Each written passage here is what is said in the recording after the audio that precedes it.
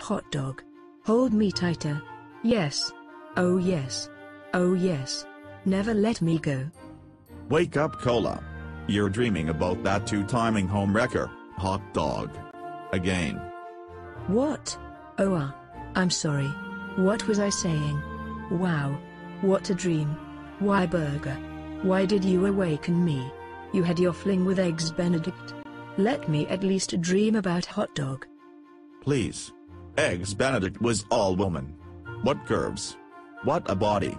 I know we were placed together here, but when the waiter put that dish next to me, well, I couldn't resist. Burger. Why don't you admit it? You were drunk and broke that night. When you saw her next to you, you became sadistically opportunistic. You wanted her. And you also wanted her yolk. Her yolk? What the hell good would her yolk do me? Where would I spend it? Oh look, Cola. Cannot we forget about Eggs Benedict already? Please. I won't bug you about hot dog. Hot dog was a real man. Not like you, Burger. I was raised to know better. Mustard and sauerkraut is a sign of class. Real class. But you? Your sliced pickle? Your arrogant onions. I'm what I am. The waiter put you next to me, till death do us part.